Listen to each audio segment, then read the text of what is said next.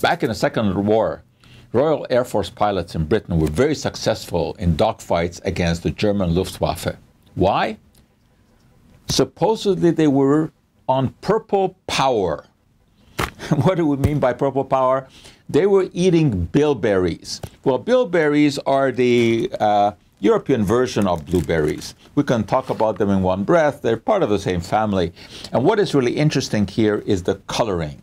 The coloring that we see in blueberries, we see it in red grapes, strawberries, some flowers where the coloring attracts bees in apples, and in black cherries and black raspberries. These anthocyanins are very interesting because they have antioxidant properties, which means that they can neutralize those rogue species that occur in our body called free radicals, which are a byproduct of normal metabolism. But they are associated with disease, they are also associated with aging, and supposedly they also impair vision. So anthocyanins should have some effect. Unfortunately, the studies that have been done with anthocyanins on vision haven't shown that there is any significant effect there.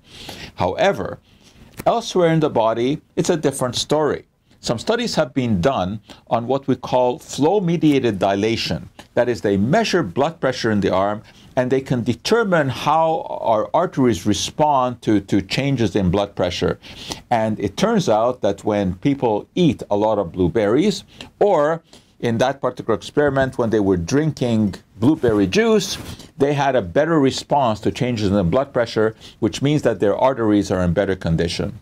Okay, so should we be guzzling these things?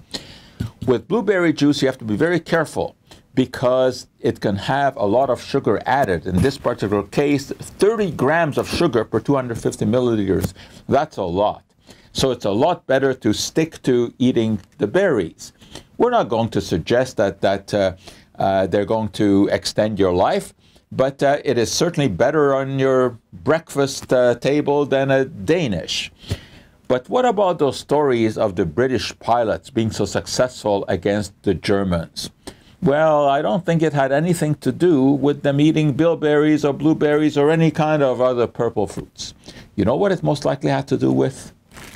The bag. You know what that bag is? That is polyethylene. And during the Second World War, radar was being developed.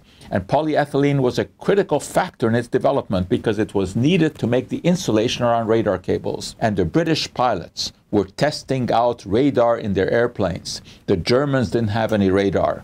And it seems that the British military was very fond of the story of the pilots eating bilberries, improving their vision. So they were hoping that the Germans would be out there looking for bilberries to eat, while they were secretly working out on polyethylene insulation for radar. So it was the radar that helped shoot down the German planes. But bilberries, blueberries, grapes, strawberries, purple, anything is very good to eat because of the anthocyanin content. But I don't think pilots need to dope up on these.